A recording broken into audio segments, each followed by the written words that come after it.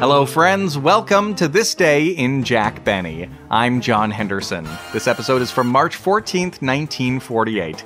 Sponsored by Lucky Strike Cigarettes. So round, so firm, so fully packed, so free and easy on the draw. The famous tobacco auctioneers heard on tonight's programmer, Mr. L.A. Speed Riggs of Goldsboro, North Carolina. And Mr. F.E. Boone of Lexington, Kentucky. At 49 out of 49, American. Also on the radio, you could hear Truth or Consequences, sponsored by Does Soap. D-U-Z, D-U-Z. When you does your wash, you'll sing. D-U-Z does everything. Previously, the host Ralph Edwards held a contest where you had to guess a secret celebrity. And the latest was The Walking Man.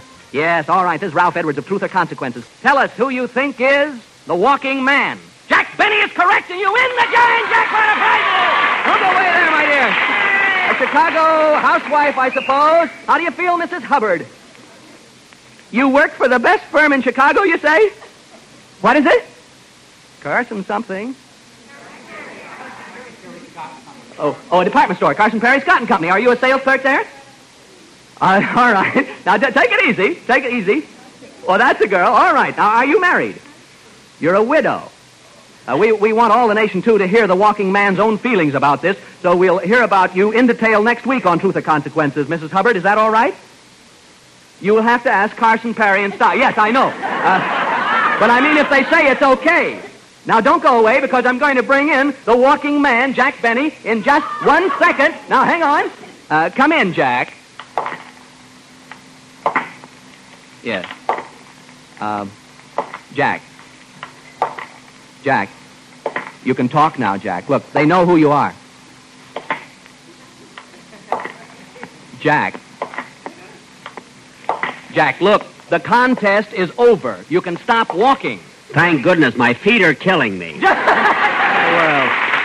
Jack, it's all over. Wasn't it a wonderful experience? The whole country was trying to guess the identity of the Walking Man. On everybody's lips, it was, who is the Walking Man? Who's the Walking Man? And just imagine, it was you. Yeah. I do it all the time, Ralph. What do you think of Mrs. Hubbard winning all those prizes? Isn't it exciting? What's the matter, Jack? Don't you think she deserved it? Oh, yes. Well, look, Jack, she sent in the winning letter. Well, you should have seen the letter I sent in. My writers worked a week on it. I think I'll fire him and hire Mrs. Hubbard. No, look, I know you're joking because you've kept it a real secret, and that I mean, and your writers will be the most surprised people of all. Look, even Mary didn't know about it, and that's the truth. I believe you, Jack. By the way, Ralph. Yes? Would you ask Mrs. Hubbard if she would like to also be a guest on my show? Of course, if she can't come, see if we can get Carson, Perry, and Scott. Yeah, right, yes, of course. All right, I know she'd be delighted to be a guest on your show a week from tomorrow. Another program on the radio was called Bride and Groom. Here comes the bride. I'd like to introduce our bride and groom, and I see that you're both smiling and very happy. Oh, very happy indeed. How long have you been looking forward to this day, Charles? Oh, about 2 years now. Let's get down to the most interesting part, which is this love story that brought you two together. Who's going to start? Oh, I think she should. I think You're so. getting my way now anyway, aren't I? And Charles hasn't seen anything yet. On the radio show The Life of Riley, there was a character called Digger Odell.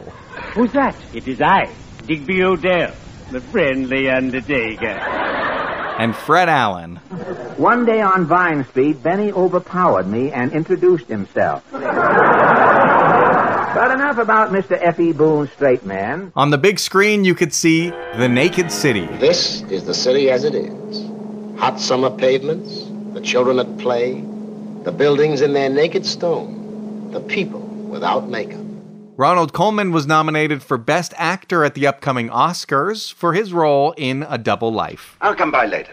Jack Benny and Mary, his wife in real life, were on the cover of the April edition of Radio Mirror magazine. This episode has a rare shout-out to the character actress Blanch Stewart, who you'll hear in an unusual role, and the man known for his voice characterizations, Mel Blanc. That's all, folks. If you'd like to contact me, you can email jackbennypodcast@gmail.com and take a moment to give This Day in Jack Benny a 5-star rating and review on Apple Podcasts. And enjoy the show. The Jack Benny Program, presented by Lucky Strike.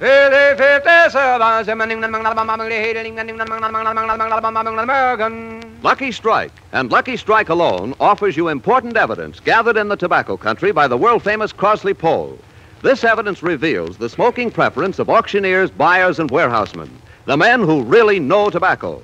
Here's what the Crosley poll found. For their own personal smoking enjoyment, independent tobacco experts again name Lucky Strike first choice. Lucky Strike first choice over any other brand. These experts know their business. Their overwhelming preference for Lucky Strike, we believe, has a direct relationship to the quality tobacco we purchase for Lucky's and to the real, deep-down smoking enjoyment you may expect from fine tobacco. And when these veteran tobacco experts name Lucky Strike first choice for their own personal smoking enjoyment, then you know. LSMFT. LSMFT. Lucky Strike means fine tobacco. And fine tobacco is what counts in a cigarette.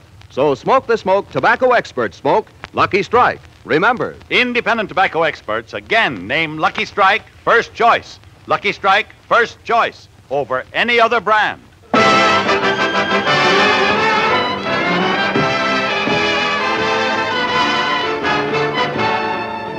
The Lucky Strike program starring Jack Benny with Mary Livingston, Phil Harris, Rochester, Dennis Day, and yours truly, Don Wilson.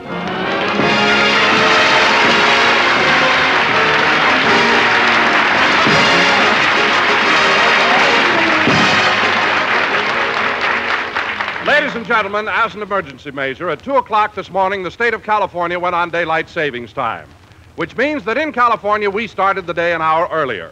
This sudden change has even upset the barnyard animals. For this morning, when I opened my bedroom window at 5 o'clock, which was really 4 o'clock, I heard...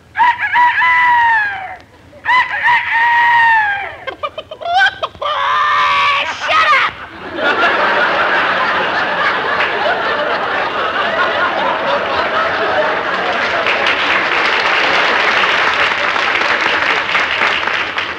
What a shame. It's their first argument since they appeared on Bride and Groom. Continue, Don. Yes, ladies and gentlemen, the change of time has certainly been confusing. So now we bring you a man who gets 5 o'clock shadow with his 4 o'clock tea, Jack Benny.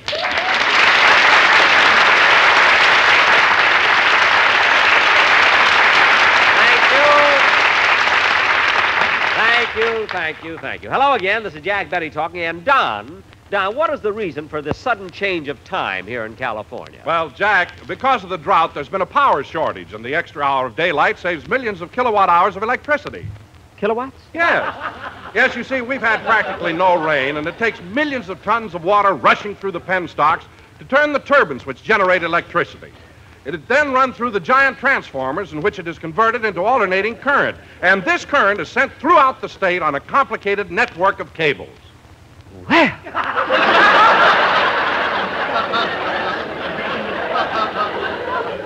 Imagine them going through all that trouble just so Rochester can burn my toast in the morning.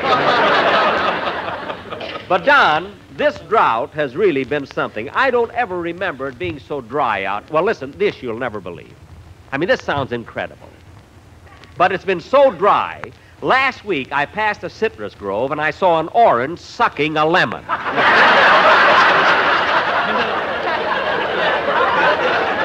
You know, the rain today nearly spoiled that joke. You know, we nearly took it out. But anyway, Don, I like the idea of broadcasting at 5 o'clock instead of 4 because it gives us more time. Oh, say, Mr. Benny, I heard you and Don talking about... Oh, hello, Dennis. Hello. Say, Mr. Benny, I heard you and Don talking about... Did you just get here? Yeah, I heard you and Don talking about daylight savings time, and I'm in favor of it. Well, I'm glad you are, Dennis. You see, it gives us an extra hour of daylight every day. Yeah, I got up at 2 o'clock this morning. I turned my watch ahead 365 hours. What? I'm set for the whole year. Yeah.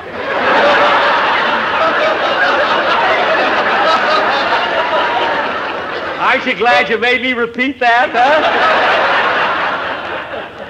But Dennis, look at me.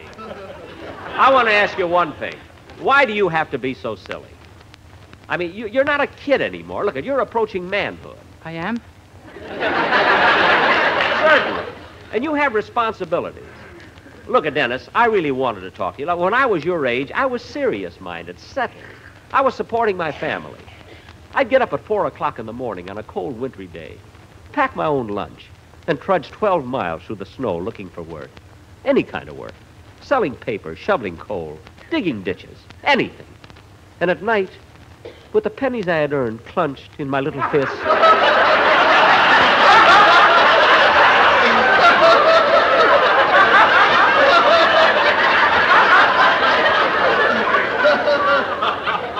clenched in my little fist,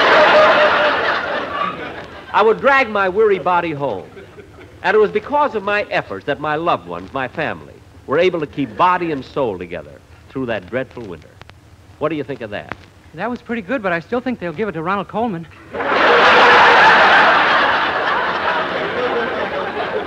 Dennis, I was just telling you the story of my life. I wasn't trying to get an Academy Award. I didn't even make a picture, so I'm not eligible to win it. Oh, you're just being modest. I'm not being modest. I didn't make a picture last year. If I had made one, then I would be eligible to win the award. What a ham. Oh, for heaven's sake, I don't know why I get into these things. Oh, speaking of pictures, Jack, I saw a great one last night. Really, Don? What'd you see? The Naked City. Ooh, what he said. Well, that does it. Mary, have you ever heard anyone so ridiculous? Mary, I'm talking to you. Jack, I don't come in till the next page. Well, come in now. I can't stand any more of this. Okay. Hello, Jack. Hello, Mary. Hey, fellas, look who's here. Mary.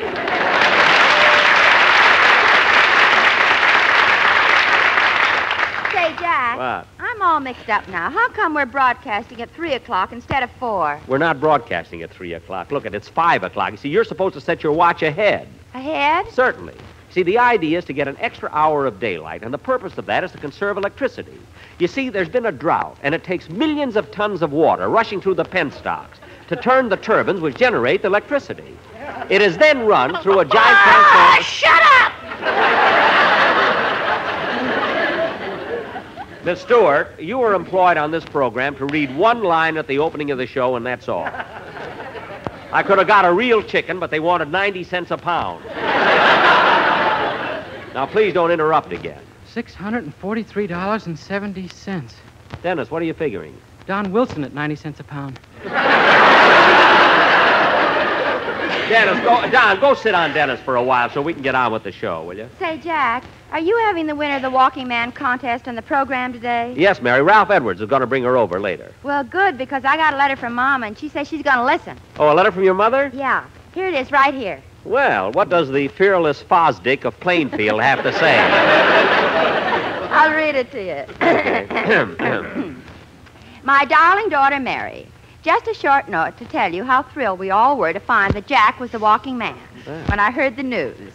I got so excited that the cow is now wearing 4 Band-Aids.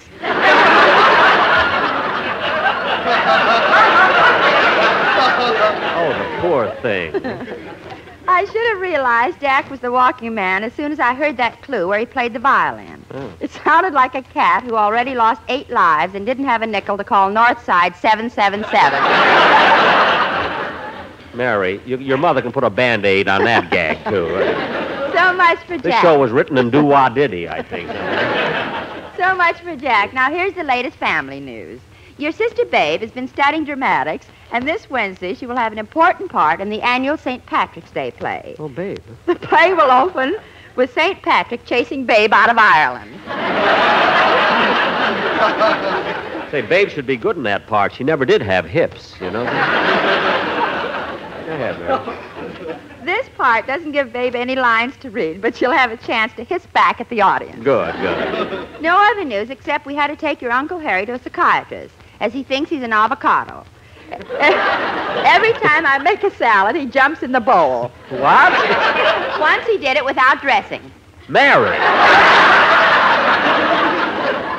Salad dressing, that is.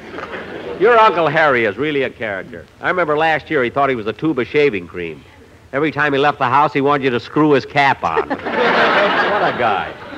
So we'll close now with all my love to you, your mother, Mama. Well, I'm glad that's over. Now, come on, Dennis. It's time for your song. What are you going to sing? Well, since Wednesday is St. Patrick's Day, I'm going to sing McNamara's Band. Good, good. Go ahead.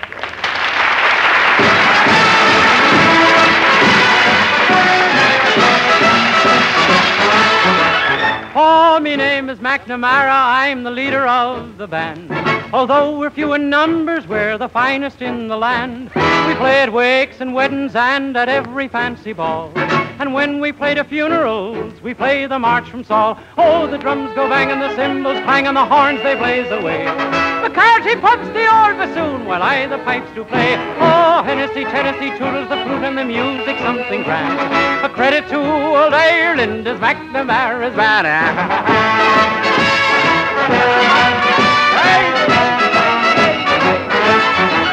Right now we are rehearsing for a very swell affair. The annual celebration, all the gentry will be there. When the walking man to Ireland came, he took me by the hand.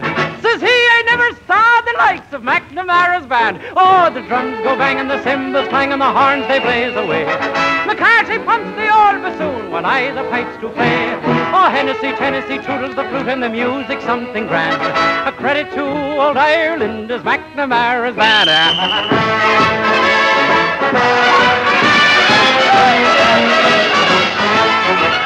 Oh, me name is Uncle Julius, and from Sweden I have come to play with McNamara's band and beat the big bass drum. And when they march along the street, the ladies think I'm grand. They shout, there's Uncle Julius playing with an Irish band. Oh, the drums go bang and the cymbals clang and the horns they blaze away. McCarthy pumps the old bassoon while I the pipes do play. Oh, Hennessy, Tennessee, toodles the flute and the music something grand. A credit to old Ireland is McNamara's band. Sure, it's the grandest band in the world, and if anybody doesn't agree with me, just to be sociable, I'll fight the best man in the house. And I'm not long for this world. A credit to old Ireland is McNamara's band.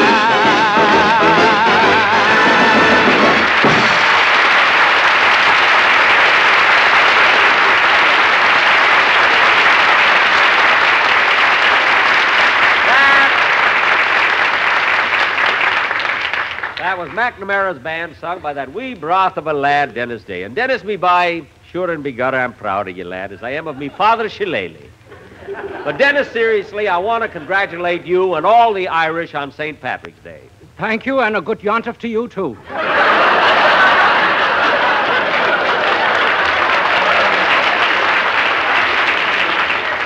What?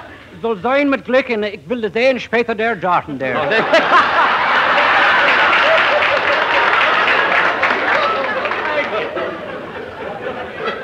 Thank you, Dennis. And now, oh, hold it, kids. Come in. Mr. Benny? Yes? I'm here to inform you that the results of Radio Mirror magazine's nationwide poll have been tabulated, and you've won the title of America's favorite comedian. Well, thank you. Don't thank me. I voted for Mary's mother. What? You're about as funny as an eviction notice. Look, all right, you came here, you told me I won the award, now you can go. Just a minute. Is Don Wilson around? Why, yes. Hey, wait a minute. Ask me that again, will you? I said, is Don Wilson around? He's not only around, but he's a firm and a fully packed. Oh, brother, you may not be the walking man, but you stepped right into that one. Yes, sir. Hey, mister, what are you doing? I'm setting my watch back an hour. I was happier then. Now may I see Mr. Wilson? Oh, Don, come here a minute. Oh, yes, what is it, Jack? Mr. Wilson, on behalf of Radio Mirror magazine, I want to congratulate you on being voted America's favorite radio announcer. Little old me? Yes, little fat old you. The plaque we're presenting to you reads, first prize awarded to Don Wilson because of perfect diction and flawless enunciation. Well, gosh, who won second prize? Speedy Riggs. The Effie Boone will be heartbroken. Now, Mr. Benny, while I'm here, I'd like to take some pictures of the lady who won the Walking Man contest. Well, Ralph Edwards was supposed to bring her over, and they're not here yet. I can't understand what's keeping them. I better call up and see.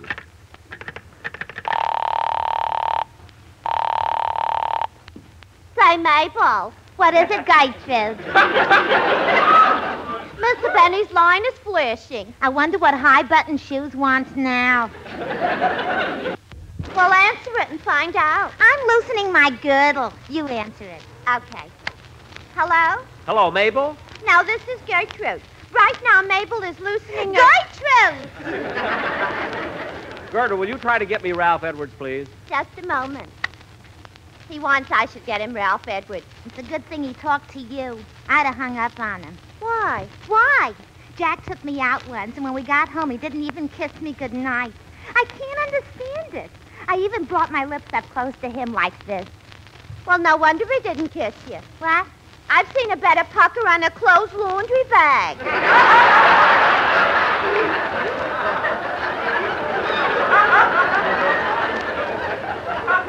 Well, maybe it's because I don't paint my lips up so good. You know, it's hard with a thin brush. I think I'll start using a rubber stamp like you do. Yeah, but you gotta be careful. Once at the office, I was in a hurry to make up. I grabbed the wrong stamp and my lips said, "Fragile this end up." Anyway, I don't care what you say, Mabel. To me, Mr. Benny has a very sweet personality. Well, everyone is entitled to their own opinion. That's why you find so many things in fruitcake. Oh, that's a fine way to talk about Mr. Benny, especially now that he's famous as a walking man. What's so wonderful about that? He was walking when Paul Revere was riding. Ain't it the truth? Operator. I'm sorry, Mr. Benny, but Ralph Edwards doesn't answer. All right, thanks. Jack, wasn't Ralph Edwards home? No, but we finally got to use that telephone routine we've been saving since Thanksgiving.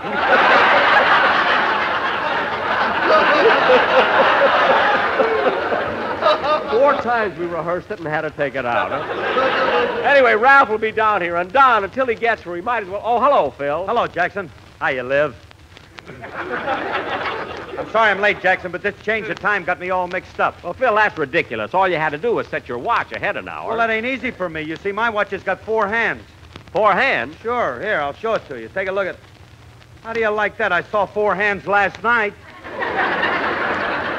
That I can understand. Phil, are those your eyes, or are you trying to flag down a freight train? Anyway, the change of time is no excuse. You've been with me for 12 years, and not once have you been on time for rehearsal. Jackson, if you had a band as lousy as mine, you wouldn't even get here for the show. Well, Phil, now that you really admit that what your band sounds like, why don't you let them go? I can't, Jackson. Can't do it. I got to deal with Petrillo where I have to take all the in-between musicians. In-between musicians? Yeah, when they're through with Guy Lombardo and not quite ready for Forest Lawn, I get them.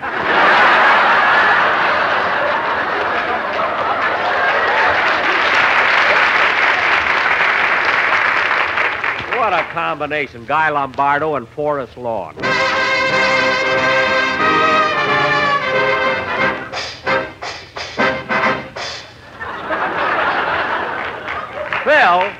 Phil, who makes their arrangements? Digger Odell. Oh, stop with those jokes. What do you mean, jokes? There. Look what it says on the music. Where? Well, I'll be darned. May you rest 16 bars in peace.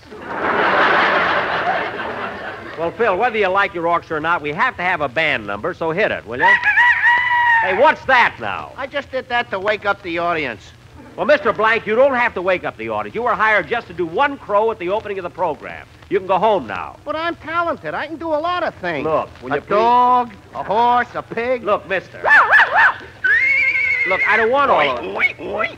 I also imitate an electric organ. What? Now, cut that out. That's all, folks. Come on, Phil. Let's have a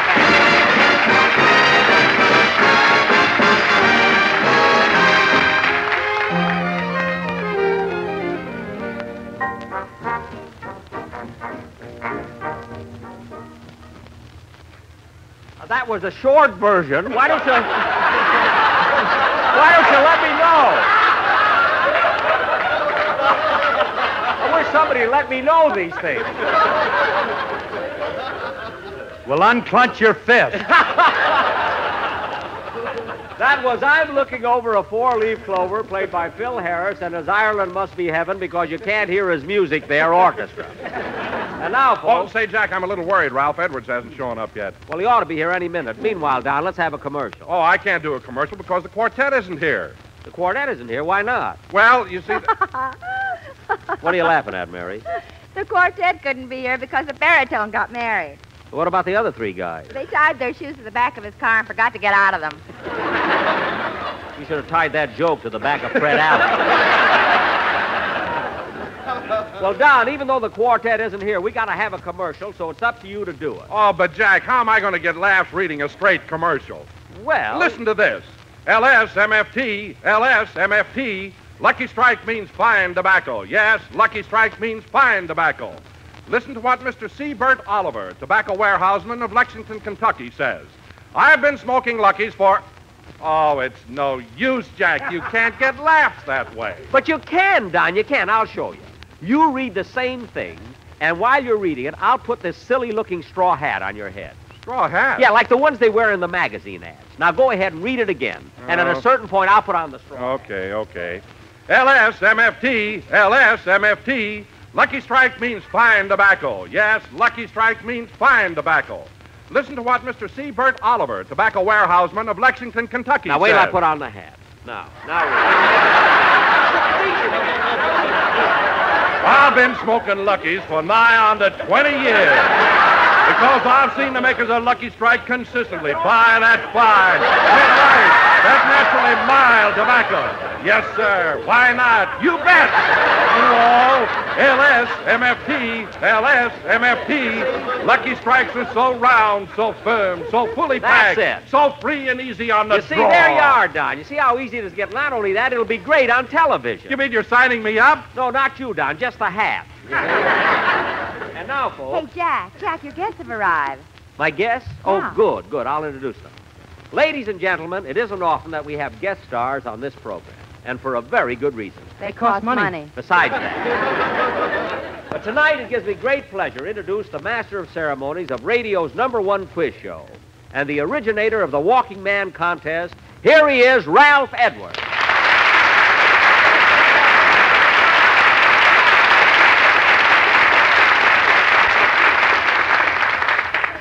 Hiya, Truth. Hello, Consequence. Ralph, I was worried that you wouldn't get here, so I called your house, but nobody answered. I can't understand it. Oh, but, Jack, there was nobody in my house, so my phone couldn't be answered. Funny, I thought does everything. Maybe it was in the washing machine at the time. Maybe, but I'm sure glad you got here, Well, Ralph. so am I, Jack, because I want to take this opportunity of thanking you again for your splendid cooperation in the Walking Man contest, which raised over $1 million. Whoops. To be exact, we raised almost... Whoops. Yes. Oh, $2 million. Oh, good. And all this money, Jack, went to the American Heart Association. Well, that's certainly a worthy cause. Say, Ralph, do you mind if I ask you a question? I know, Mary. What is it? Well, in your 4 contests, Mr. Hush, Mrs. Hush, Miss Hush, and Walking Mush, The Walking Man. What was the total value of all the prizes given away? Oh, I'd say around $100,000. Gee. And, since I've been running these contests, I've been the happiest guy in the world. I only wish I could give more prizes. Gives me such a wonderful feeling, giving things away. Well, to each his own.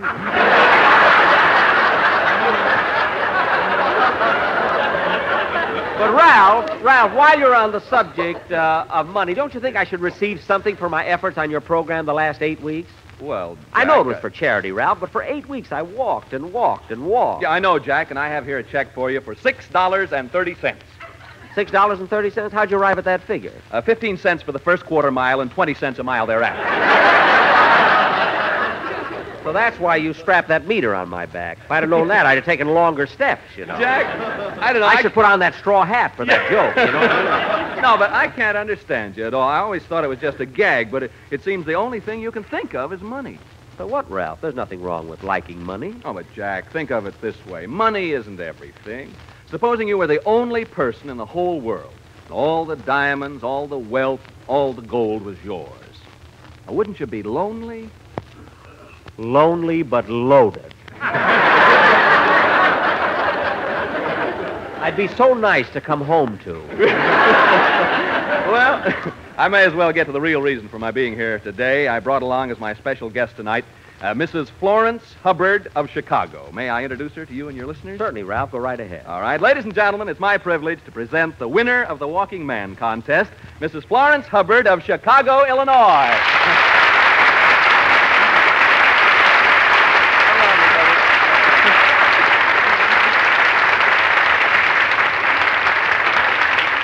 Mrs. Hubbard, I want to welcome you to this program.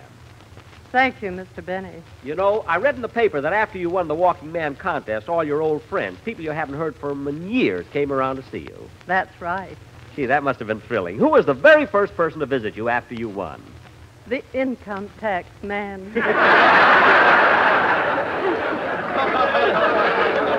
Oh, well, I'll bet after the income tax man got there, Mrs. Hubbard's cupboard was bare. For that, I left Chicago. Tell us, Miss Hubbard, how did you discover that Jack was the walking man? It was simple. The footsteps were familiar. You mean you've heard his footsteps before? No, but I realized they were made by a person around my own age.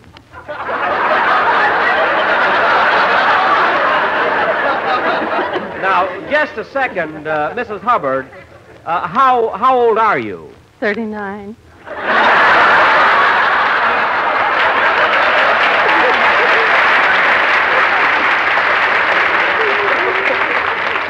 "39? Gee, you look a little older. I am.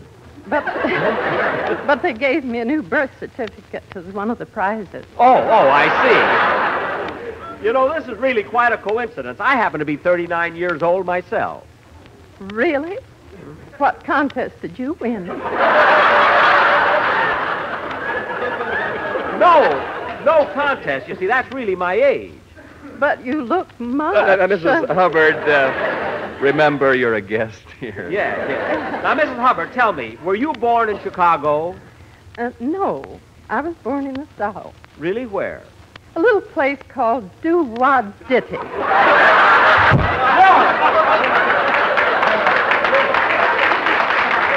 Mrs. Hubbard, now that you've had all this good luck, I suppose you'll be thinking of getting married again, huh? Won't you? No. Now that I've all these prizes, I feel that I don't need anyone. But won't you be lonely? Lonely, but loaded. I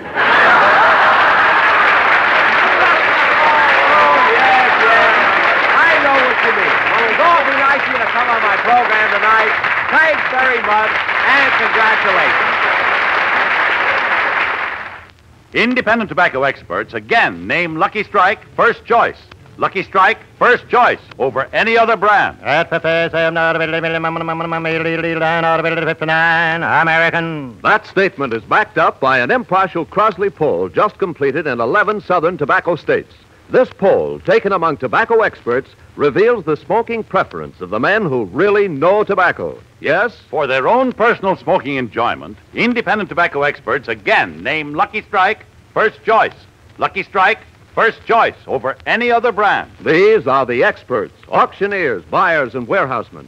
And we believe their overwhelming preference for Lucky Strike has a direct relationship to the quality tobacco we purchase for Lucky's. You've heard the poll results. Now listen to what Mr. Fred Evans, a veteran tobacco buyer for 25 years, recently said. At every auction I've attended, I've seen the makers of Lucky Strike buy fine, ripe, mellow tobacco. I've smoked Lucky's 19 years. So for your own real, deep-down smoking enjoyment, remember... LSMFT. LSMFT. Lucky Strike means fine tobacco. So round, so firm, so fully packed, so free and easy on the draw.